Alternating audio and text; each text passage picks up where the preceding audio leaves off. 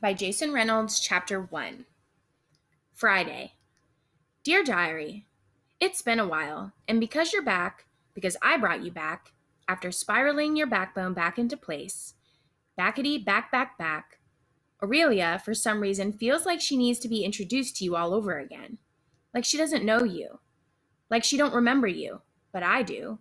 So we don't have to shake hands and do the whole my name is thing. But Aurelia might need to do that. Today, she asked me if I still call you diary, or if I call you journal now, or maybe notebook. I told her diary. I've always called you that, because I like diary. Notebook, no. And dear journal doesn't really work the same. Doesn't do it for me. Dear diary is better. Not just because of the double D alliteration action, but also because diary reminds me of the name Daryl. So at least I feel like I'm talking to an actual someone. And Daryl reminds me of the word dairy and diary are the same except for where I is. And I like dairy, at least milk. I can't drink a lot of it, which you know, because it makes my stomach feel like it's full of glue, which you also know. But I like it anyway, because I'm weird, which you definitely know. You know I like weird stuff, and everything about milk is weird. Even the word milk, which I think probably sounds like what milk sounds like when you guzzle it. Milk. I should start over. Dear Diary, this is my start over. Aurelia asked me how long it's been since I've spoken to you. I told her a while.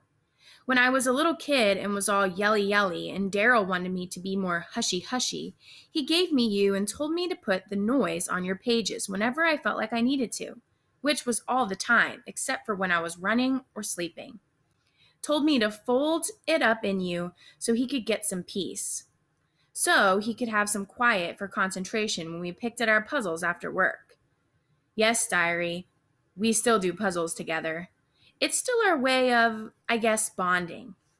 Anyway, after a while, my brain stopped pushing so much loud out of my mouth, stopped noisying up the puzzling, thanks to you.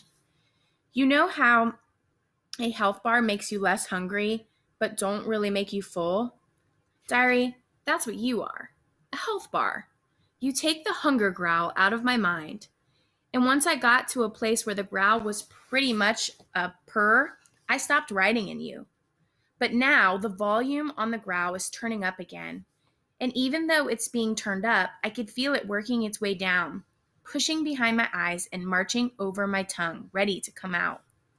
And my father, well, he still doesn't want to be disturbed, and I don't want to disturb him in his work and his newspaper, and definitely not the puzzles, because the puzzles are our time. So, diary, thanks for still being my friend. Something for me to bite down on. Something for me to whisper scream to. Because sometimes I have too many screams up there, and they boing in my brain. Boing in my brain like a jumping bean. Boing in my brain like a jumping bean. My brain a moon bounce at a party nobody's invited to. And now I can put them in you again. And now Aurelia's asking me about it, about you. Asking me about journaling. No, diarying, which sounds like diarrheaing, which is sort of the same thing. Aurelia told me she thinks it's a good thing I've been writing again.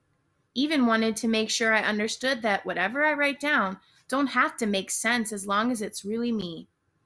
Really my brain and heart stuff. And that's a good thing, even though I already knew that, because making sense makes no sense to me. Sense should kind of already be made, right? It should already exist, like love or maybe sky. You don't have to create it or choreograph it or nothing like that.